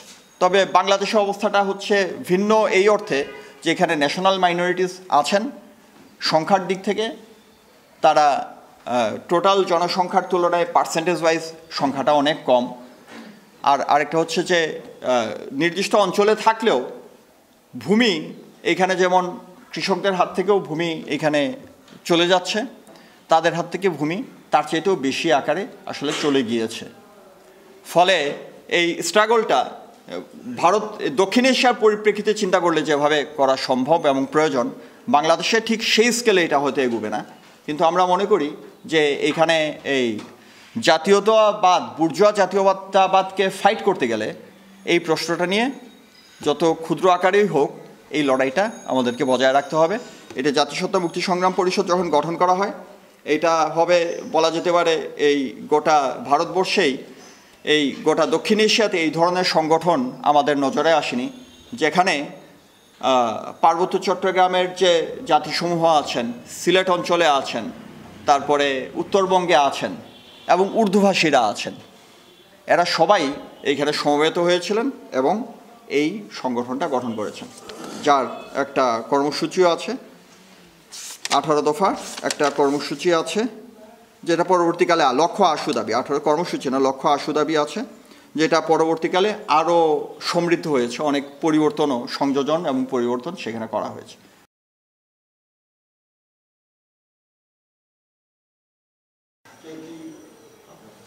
বলবেন কিছু? যখন কোনো পার্টি জাতীয়তাবাদ বিকাশের জন্য মানে নিঃস্বার্থভাবে সংগ্রাম করে যাবে এবং একটা পর্যায়ে দেখা যাচ্ছে যে তারা সংগ্রাম করতে করতে তাদের অস্তিত্বটা বিলীন হওয়ার পথে, এই সম্পর্কে কি স্টালিন কিছু বলছে বা ব্যাখ্যা করছে? একটা পার্টি জাতীয়তাবাদী আন্দোলন করতে করতে বিলীন হয়ে যাওয়া, জি নিঃশেষ হয়ে যাওয়ার থেকে এটা কংক্রিটলি বললে বুঝতে সুবিধা হবে মনে হয়। একটু কি আপনি কোনো উদাহরণ দিয়ে বলতে পারবেন? উদাহরণ না, মানে জাস্ট আমার কাছে প্রশ্নটা আসলো ওই জন্য আমি পড়লাম আর কি। না ওরকম কোনো আলোচনার প্রয়োজন আসলে স্টালিনের হয়নি, করতে হয়নি। ওটা তো আসলে সোশ্যাল ডেমোক্রেসির সমস্যাও না। আমি একটা প্রশ্ন করবো, এটা হচ্ছে এই যে মানে সোভিয়েত ইউনিয়নের যে বিভিন্ন জাতিগুলো, এই জাতিগুলোর ভাষার যে শ্রমিক কৃষকদের এই ভাষার ঐক্যটার মধ্যে দিয়ে কিভাবে আর কি বলবেন? ভাষার ঐক্য মানে কি? আসলে এখানে তো রুশ ভাষাটা হচ্ছে একটা সেখানকার কমন ল্যাঙ্গুয়েজ হিসাবে আছে, কিন্তু রাশিয়াতে এখানে প্রচুর ভাষা ছিল যাদের কোনো বর্ণ ছিল না। তারা এই সিরিলিক হরফগুলোকে ব্যবহার করেছে, যেটা রুশীয়রা ব্যবহার করে, অন্য ভাষাতেও এই হরফগুলো ব্যবহার করা হয়, সেটা হয়েছে। আর যাদের নিজস্ব বর্ণ আছে সেই বর্ণেও এখানে পাঠ এবং শিক্ষাদান বিদ্যালয় সেগুলা ছিল। এখন আপনারা যদি এই পরবর্তীকালে 60-70-এর দশকের অবস্থা দেখেন তখন কিন্তু আবার পরিবর্তন ঘটে গিয়েছে, মানে সমাজতান্ত্রিক যে দিশা সেখান থেকে বিচ্যুত হওয়ার ফলাফল হিসাবে সেখানে অনেক ধরনের পরিবর্তন ততদিনে ঘটে গিয়েছিল।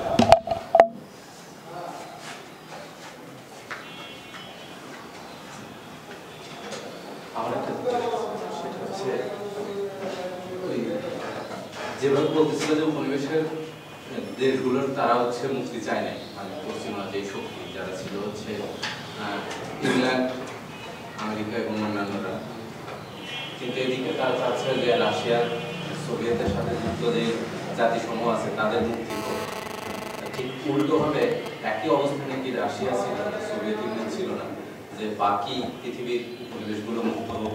হ্যাঁ, সেটাই তো স্টালিন বলছেন। সাথে যারা যুক্ত আছে তারা আচ্ছা, মানে স্টালিন তো সেই কথাটাই বলছেন, তারাও এটা চাইছে।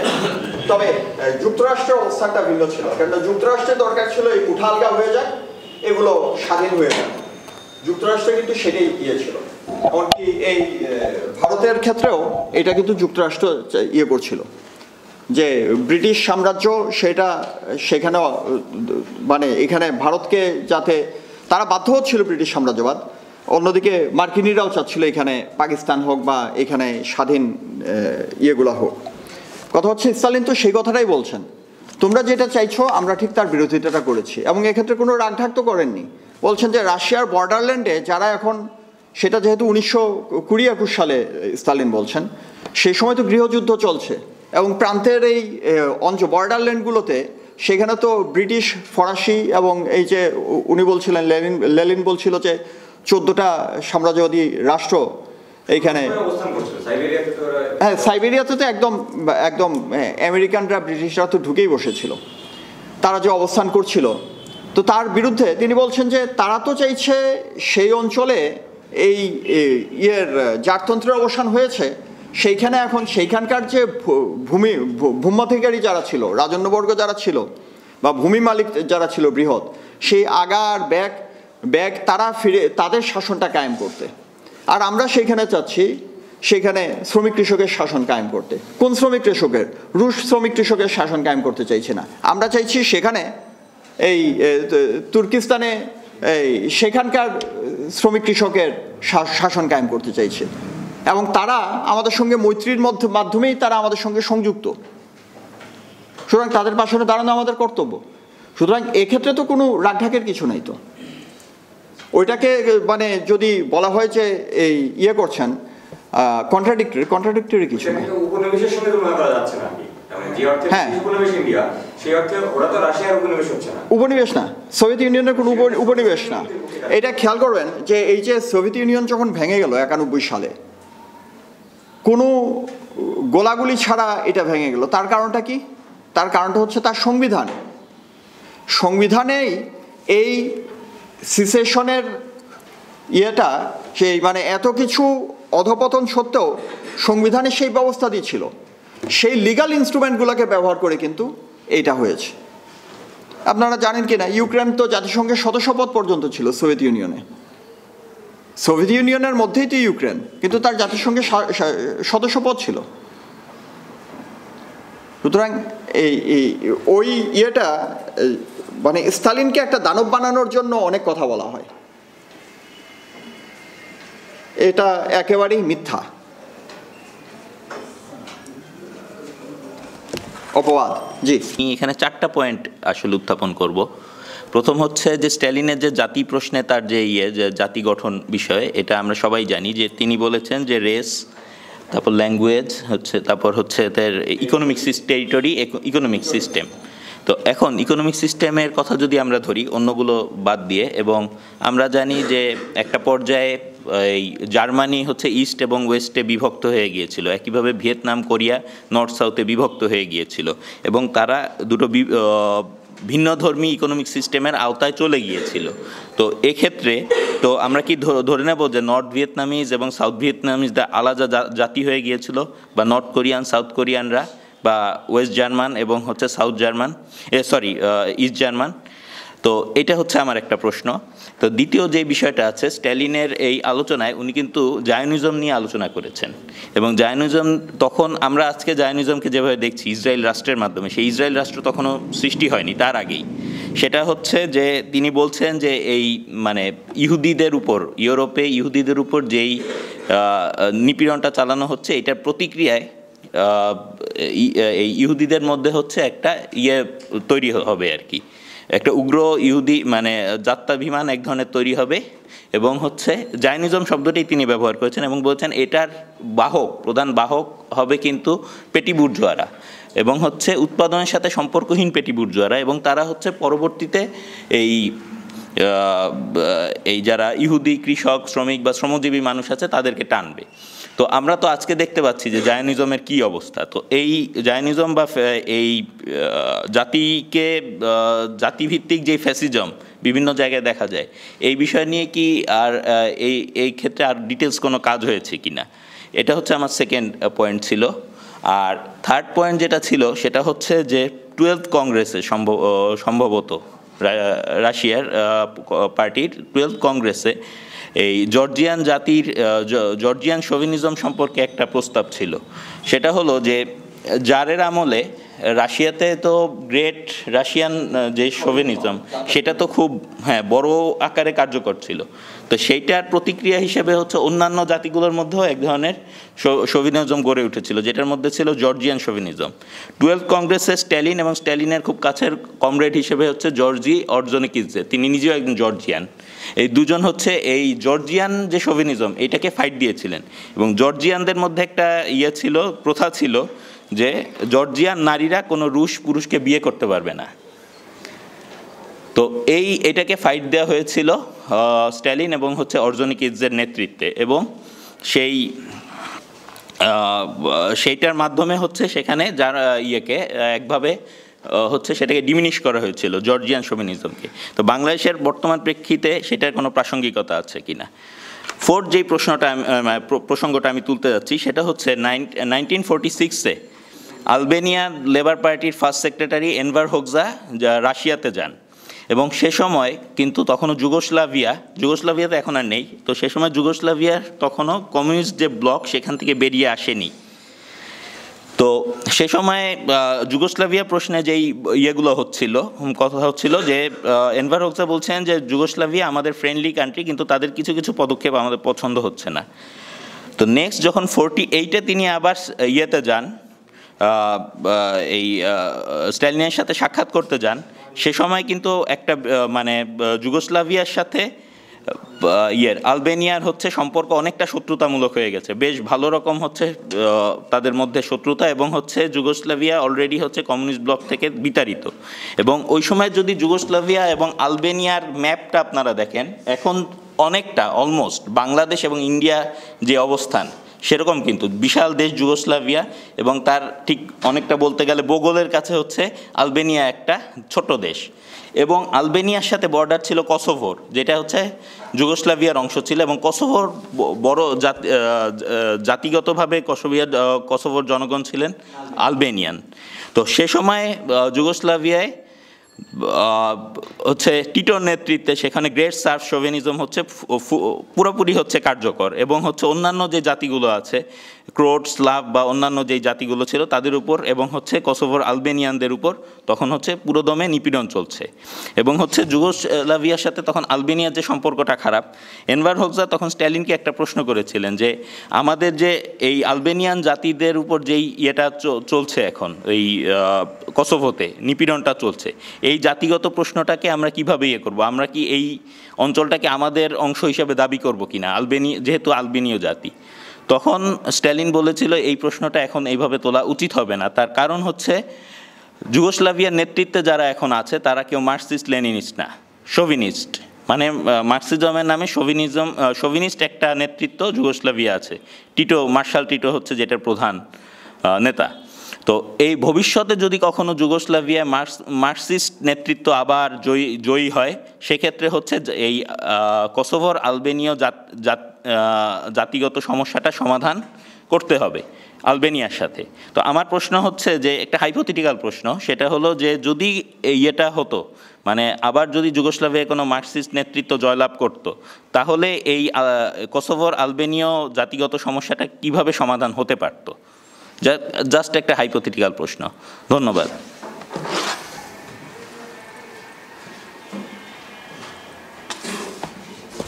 আবিদের কিছু প্রশ্ন আর কিছু অবজারভেশন। প্রথমত, স্টালিন যে জাতির সংজ্ঞা দিয়েছেন এটা বলার সময় কিন্তু আমি পাঠ করার সময় কিন্তু আমি বলেছি যে স্টালিন বলছেন যে এই উপাদানগুলো, এটা নিয়ে ভিন্ন আলোচনাও আছে, সেটা ওইদিকে আসলে মাথায় রেখে আমি বলেছিলাম যে উত্তর দক্ষিণ ভিয়েতনাম, উত্তর দক্ষিণ কোরিয়া এবং পূর্ব পশ্চিম জার্মানি। তো ওটা আমার মনে হয় যে ডিবেট করার কিছু নেই। স্টালিন একভাবে জাতিসমূহকে, একটা জাতিকে ডিফাইন করার জন্য চেষ্টা করেছেন কিছু মার্কার পয়েন্ট রেখে, যে এই বৈশিষ্ট্যগুলো থাকতে হবে। ওটা থাকলেই যে জাতি হবে তা না, আবার তার কোনোটা অনুপস্থিত থাকলেও যে জাতি হবে না তা না। এটা নিয়ে অনেকেই আলোচনা করেছেন। ওইটাকে অনেকে বড় করে তুলতে চান এবং বলতে চান যে স্টালিন যিনি জাতির ডেফিনিশনই জানেন না এবং এরকম একটা সংজ্ঞা দিয়েছেন যেটা ইউনিভার্সাল না, এক জায়গায় কার্যকর অন্য জায়গায় কার্যকর না, তার কাছ থেকে জাতির সমস্যার সমাধান শুনতে যাব কেন? তো ওইটাকে বড় করার কোনো প্রয়োজন আমি সেই জন্য দেখি না, এবং আসলে হিস্টোরিক্যাল কনটেক্সচুয়াল থেকেই, পরিপ্রেক্ষিত থেকেই জিনিসটাকে দেখতে হবে। আর এর পরের যেসব প্রশ্ন তো না আসলে অনেকখানি আলোচনা, তার প্রত্যেকটার জবাব দেওয়ার ক্ষমতাও আমার নেই, কারণ প্রত্যেকটা জিনিস আমি যে একদম খুব জানি তা তো বলতে পারবো না। এইখানে শেষ যেটা ছিল সেটা নিয়ে বরং বলতে পারি যে স্টালিন যখন বলছিলেন যে যুগোস্লাভ নেতৃত্ব এরা তো মার্ক্সবাদী না, কমিউনিস্ট না, সুতরাং ওই প্রশ্নটা তুলে এখন আসলে মীমাংসা হবে না, কথাটা সত্য। এবং সেদিক থেকে স্টালিনের যে একটা বিচার বুদ্ধির পরিচয় সেখানে দেখা যাচ্ছে, পরিপ্রেক্ষিতটা সম্পর্কে যে তিনি সচেতন সেটাই দেখা যাচ্ছে, সাবজেক্টিভ না। বাস্তবত যেটা সম্ভব না সেটার দাবি তুলে আসলে বেফায়দা, সেটাই আসলে স্টালিন বুঝতে পারছিলেন, এবং সেজন্য ওটা ওই ভবিষ্যৎ পরিবর্তিত পরিস্থিতির উপরই রেখে দিতে চেয়েছিলেন। আমিও এখানে জবাব দেওয়ার আসলে সেই অর্থে কেউ না, ওটা আসলে ওই রকম পরিস্থিতির জন্য রেখে দেওয়াটাই উত্তম। কেননা এটা যদি আমরা চিন্তা করি যে আজকের এই গোটা ভারতবর্ষ যেটাকে বলা হয়, গোটা দক্ষিণ এশিয়া, এত যে জাতিসমূহ আছে, আচ্ছা আমরা এখানে চাই জাতিসমূহের আত্মনিয়ন্ত্রণাধিকার চাই, তার মানে কি আমরা চাই যে এই গোটা দক্ষিণ এশিয়া ক্ষুদ্র সব রাষ্ট্রে রূপান্তরিত হোক? কেন এটা একটা জিনিস খেয়াল রাখবেন যে ইম্পেরিয়ালিজমের এখন আরেকটা ইয়েও আছে, সেটা হচ্ছে কসোভাইজেশন। কসোভোর মতো ক্ষুদ্র সব এখানে পা ফেলার জায়গা সব রাষ্ট্র গঠন করা। এই প্রসঙ্গেও এই মিয়ানমারের এই যে রাখাইন অঞ্চল সম্পর্কেও রাশিয়ানরা বলছে এইখানে তার আমেরিকানরা আরেকটা কসোভো তৈরি করতে চায়। তো ওইসব নিয়ে আলোচনা আছে, কারণ এই ক্ষুদ্রাতি ক্ষুদ্র এই মোজাইক তৈরি করে এখানে জাতিসমূহের অ্যাসিমিলেশন তো হবে না, পরস্পরের মধ্যে বিরোধ জিয়ে রাখার উপাদানই এখানে আসলে সৃষ্টি হবে। তো সেক্ষেত্রে আমাদের ইয়েটা হওয়া উচিত যে মানে ওই যেহেতু ইয়ের প্রশ্নে এসেছিল কসোভো এবং আলবেনিয়ার প্রশ্নে, হাইপোথেটিক্যালি যদি বলতে হয় আমরা এই দক্ষিণ এশিয়ার কথাই বলতে হবে। আসলে যেটা দরকার, দক্ষিণ এশিয়ায় সমগ্র দক্ষিণ এশিয়ায় যে এখানে 170 কোটি মানুষ আছেন, মোটামুটি কম কাছাকাছি এরকমই হবেন বা তার চেয়ে একটু বেশি হতে পারেন, এই 170 কোটি 250 কোটি মানুষ তারা কিভাবে একটা মনুষ্যচিত জীবন নিয়ে, একটা উচ্চ সংস্কৃতি নিয়ে একটা মানবিক একটা জীবনযাপন তারা করতে পারেন, সেটাই ক্ষুদ্রাতি ক্ষুদ্র অংশে বিভক্ত সব জাতিরাষ্ট্র দিয়ে এটা সমাধান আসলে হবে না। একদিকে ভারতবর্ষ মানে ভারত ভেঙে যাক সেটা যেমন প্রয়োজন, কিন্তু তার অর্থ এই না যে ভেঙে খণ্ড খণ্ড হয়ে এখানে শত শত ছোট ছোট দেশ হোক। আসলে দরকার সমাজতান্ত্রিক দক্ষিণ এশিয়া, যার পার্ট বাংলাদেশও হবে, এই অঞ্চলের সমগ্র মানুষ তার পার্ট হবে, সেটাই হওয়া আসলে দরকার। অন্য দুটো প্রশ্ন আমার মনে হয় না প্রত্যেকটা প্রশ্নের উত্তর দেওয়ার প্রয়োজন আছে। জি,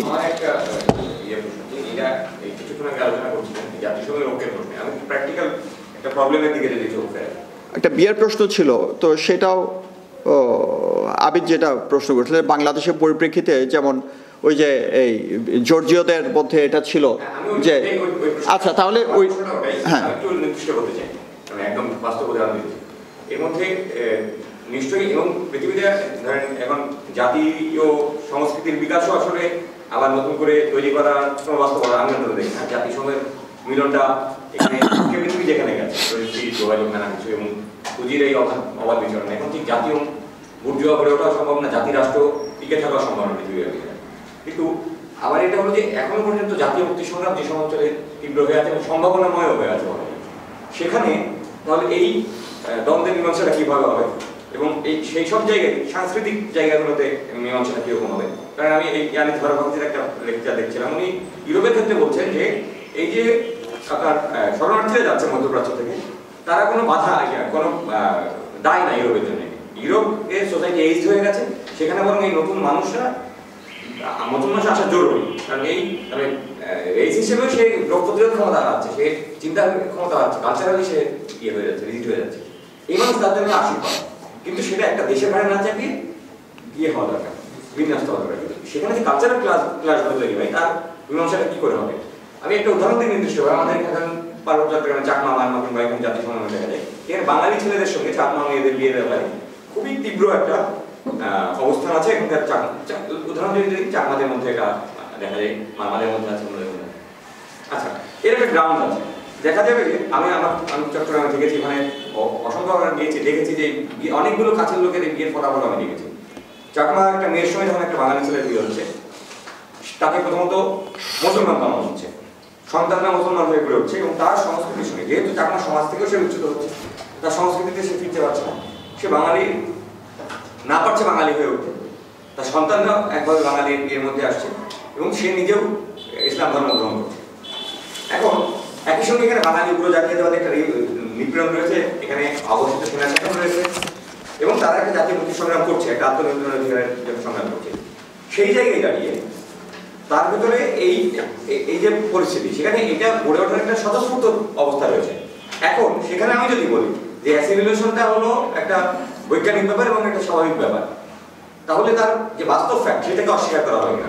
আবার সেই বাস্তব ফ্যাক্ট কনসিডার করে এই সমাধানে পৌঁছানো যায় না যে বাঙালির সঙ্গে একমাত্র বিয়ে হতে পারবে না, এই ব্যাপারে একটু যদি আলোচনা। প্রথমত হচ্ছে যে মানে কারোর সঙ্গে কারোর বিয়ে হতে পারবে না, মানে বিয়ে একটা ইনস্টিটিউশন হিসাবে আরো অনেকদিন থাকবে, তো সেটা তো আসলে আমরা বলতে পারবো কিভাবে? এটা তো একটা মানে হ্যাঁ মানে ইয়েটা হবে না, আমরা বিয়েই বলি, তাতে এটা কোনো পাপ হবে না। তো এই ইন্টারম্যারেজ হবে না এটা তো আমরা বলবো না, কেন বলবো? প্রশ্নই আসে না। এখন মানে আমরা খুব স্পষ্টভাবেই বলতে হবে যে আমরা অ্যাসিমিলেশনের পক্ষেই। ধরুন আমি বলি সিলেটিদের মধ্যে, আমি নিজে সিলেটি, তো সেজন্য জিনিসটা আমি খুব ভালো জানি, বাড়িতে সিলেটিতেই কথা বলি। তো সিলেটিদের মধ্যে একটা মানে এরা আসলেই উপজাতি বলতে যা বোঝায়, আসলে সিলেটিরা আমার কাছে মনে হয় সেরকম উপজাতি, এখানে কি বলবে, বলবে যে যদি সিলেটি নন সিলেটি এই টার্মটা খুব বেশি ব্যবহার করা হয়। আচ্ছা, সিলেটি শুধু নন সিলেটি না, বিয়ে করেছে ও বাঙালি একটা মেয়েকে বিয়ে করেছে, হ্যাঁ, বা বলছে যে এই আমার যে সেকেন্ড জেনারেশনের আত্মীয় স্বজন যারা বিদেশে থাকে, ইংল্যান্ডে থাকে ইন পার্টিকুলার, তারা একাধিক ভাষা জানে, কেননা ব্রিটিশ স্কুল সিস্টেমে কমপক্ষে 2টো ভাষা তো জানতেই হয়, 3টা ভাষাও এখন তাদের শেখায়। দেখা যাচ্ছে ফরাসি, ব্রিটিশ, ইংলিশ তো জানেই, ফরাসি, জার্মান জানে, বাংলা জানে না, বলে যে সিলেটি জানে, বাংলা জানে না। ফলে ওরা যখন দেশে আসে, বাজারে যেতে গেলে ওরা খুব কাবু হয়ে থাকে, কারণ বাংলা বলতে পারে না, খুব কাবু হয়ে থাকে। তো ওই যে সিলেটিতে বলে যে ও খুব ভালো বাংলা বলতে পারে, এই টার্মটা ব্যবহার করে। তারপর শব্দ আছে হাফ সিলেটি। হাফ সিলেটি মানে বোঝা যাচ্ছে মা বাবা একজন সিলেটি, ঢাকাই সিলেটি, তার মানেটা হচ্ছে মা বাবা সিলেটি কিন্তু ওরা থাকে ঢাকায়, ছেলেমেয়েরাদের জন্ম এখানে। তো এইরকম ধরুন আমি যদি একটা বলি, সিলেটিতে বলি, অগ হুরইন দিয়া বাদাগুন আটাইলাও। আচ্ছা, এখন হুরইন কি, বাদা কি, আটাইলাও কি কেউ বুঝতে পারবে? মানে ঝাড়ু দিয়ে এই ময়লাগুলোকে এক জায়গায় জড়ো করো। তো ফলে এই যে এটা তো মানে একটা পলিটিক্যাল নেশন হয়ে উঠেছি আমরা, এটা তো খুব বেশি দিনের কথা না। রেসিয়ালি বাঙালি আছি, কিন্তু মানে একটা রাজনৈতিক জাতি হয়ে ওঠা, এই রাজনৈতিক জাতি হয়ে ওঠা তো অল্প দিনের ব্যাপার, মানে গত 100 বছরের ব্যাপার, এর আগে তো মানে এটা ছিল না। তো সেই কারণে আমি যেটা বলবো যে এই বিয়ে নিয়ে যেসব সমস্যাগুলো হচ্ছে, ওই স্টালিনের নীতিটাই আসলে অবলম্বন করা দরকার। এবং আসলে স্টালিনের ওটা ছিল বলশভিক পার্টির নীতি, উনি স্টালিন কোট করে দিচ্ছেন যে সেখানে কি পদ্ধতি অবলম্বন করতে বলা হয়েছে। সেটা হচ্ছে যে কোনো তাড়াহুড়ো করা যাবে না, নির্দিষ্ট ঐতিহাসিক অবস্থা, কালচারাল ডেভেলপমেন্ট, এগুলোর সঙ্গে মিলিয়ে এটা করতে হবে। আপনি দেখুন এই পার্বত্য চট্টগ্রাম থেকে এখন তো হাজার হাজার শ্রমিকরা ঢাকা, চট্টগ্রামে, কুমিল্লা, ইপিজেডগুলোতে এসে কাজ করছেন শ্রমিক হিসাবে। এটা ঘটেছে 98 সালের পরে। পার্বত্য চট্টগ্রামে ওই যে চুক্তিটা হয়েছে, যেটা শান্তি চুক্তি বলা হয়, আসলে কোনো শান্তির চুক্তি না এটা, সেই চুক্তির মাধ্যমে আসলে সেইখানকার রুলিং স্ট্রাটা, ক্লাস বলা যাবে না, পার্বত্য চট্টগ্রামের, তারা এই বাঙালি শাসক শ্রেণীর সঙ্গে একটা সমঝোতায় এসছে। কারণ পার্বত্য চট্টগ্রামে যান, এখানে দেখবেন এখন বিরাট বিরাট সব বড় লোকরা আছেন। পার্বত্য চট্টগ্রামের যারা এইখানে আপনার এই সরকারি চাকুরে যারা আছেন, তাদের ছেলেমেয়েদের অবস্থা দেখেন, তারা তাদের ঘরবাড়িতে বা ইয়েতে যান, ও তো পার্বত্য চট্টগ্রামের কিছু পাবেন না। বাঙালি বড় লোকের যেরকম অবস্থা তাদেরও সেরকম অবস্থা। আমি কিন্তু বানানোর কথা বলছি না, কারণ আমার ব্যক্তিগত অভিজ্ঞতা থেকে আমি বলছি। তো ফলে ওখানকার সমাজটায় এখনও সেসব জের আছে, সেইটাকে হয়তো অনেক সময় পলিটিক্যালি কেউ ব্যবহার করতেও পারে, কারণ প্রতিক্রিয়াশীল উপাদান, জাতীয় আন্দোলন সংগ্রাম যারাই করেন, এটা এসেন্সের দিক থেকে যেহেতু বুর্জোয়া, তারা এরকম অনেক ধরনের উপাদান, পশ্চাৎপদ উপাদান তারা ব্যবহার করেন। সেটাকে ধৈর্যের সঙ্গেই ফাইট করতে হবে, মনে রাখতে হবে। এটা বারবার আমাদের শিক্ষকরা এবং নেতারা আমাদেরকে বলছেন, মনে রাখতে হবে যে অপ্রেসড নেশনের ন্যাশনালিজম আর অপ্রেসর নেশনের ন্যাশনালিজম দুটো এক না। এই পার্থক্যটা মাথায় রেখে আসলে এটা এক কথায় আসলে কোনো উত্তর হয় না, কংক্রিটলি সিচুয়েশনের উপরে নির্ভর করে এটা ঘটবে।